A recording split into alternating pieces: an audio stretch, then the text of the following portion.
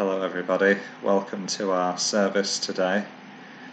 It's a great pleasure to be with you, and as we know, it's the first Sunday of November, and so that means we're back looking at the cross, what the death of Jesus means, and what it does for the Christian. And it's the last point of what it does for the Christian today. We are looking at glorification. We're looking at how, when the Lord Jesus comes back, how a Christian will be glorified, as Jesus is now glorified. And it's a really exciting topic, it's a big topic, lots to get into. And next month, we're going to be rounding it all off with union with Christ.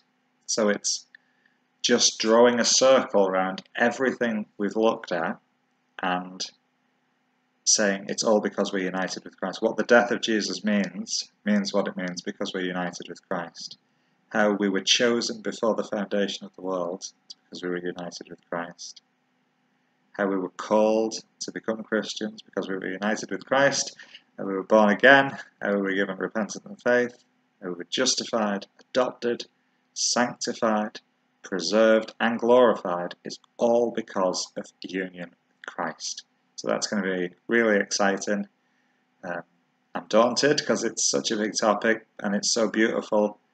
No preacher can do it justice, but we're going to look at it. So these are the last 2 months, and I hope you're blessed, and I hope it makes us live like we have an eternal hope, makes us think like we have an eternal hope, and makes us lift our eyes to our eternal hope, who is the Lord Jesus Christ.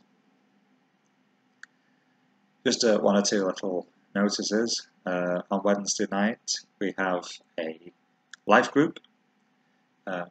Barry's leading it. We're looking at the Apostles' Creed, and we're actually looking at where Jesus rises again and has ascended and is coming back. So do come along. It's great. Barry's doing a wonderful job, as he always does, and Eric picks some songs, and they're great what he's doing. I've learned a few new ones, been introduced to some good bands that sing really scriptural worship songs, so it's great. Do come along if you're free. If you are struggling to pray, Simone put some prayer points on the SVC on track. And over the past couple of weeks, Simone and I have been using them in family worship. We've set aside not a great length of time, about 15 minutes, to just pray through the prayer points. And it's wonderful because there's a scripture reading, a prayer, and a song. That's what family worship should be like. We should read, pray, and sing, like we should do in public worship at church, and in our own private worship, our quiet time as it's called. But yeah, use those prayer points. If you're struggling to pray, or if you think you're not very good at praying, if you think you're not very good at praying, join the club. But they're really, really good. So have a look at them. And the third point, on the 15th of November at 4 p.m. at Christchurch, Pennington, SVC, we'll be having a service. 15th of November, 4 p.m. at Christchurch, Pennington, SVC will be having a service. So with that said, we're going to begin, and I'm going to read from Psalm 105, verses 1 to 11. Psalm 105, verses 1 to 11. Oh, give thanks to the Lord, call upon his name, make known his deeds among the peoples, sing to him, sing praises to him. Tell of all his wondrous works, glory in his holy name. Let the hearts of those who seek the Lord rejoice.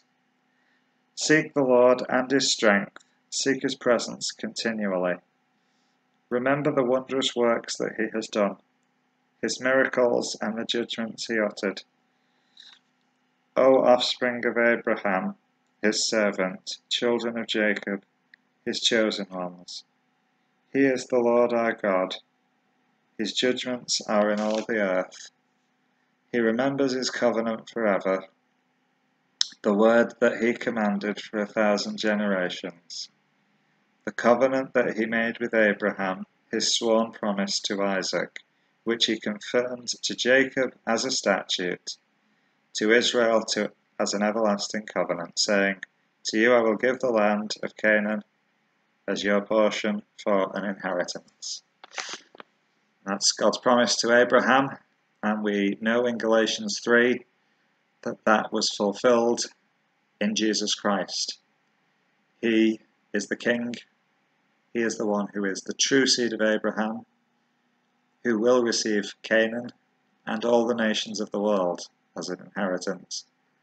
And as Paul rounds off that chapter, he says, if you are in Christ, you are Abraham's seed and heirs according to the promise. So let's give thanks to the Lord, let's call upon his name, and let's make known his deeds among the people. Let's worship God.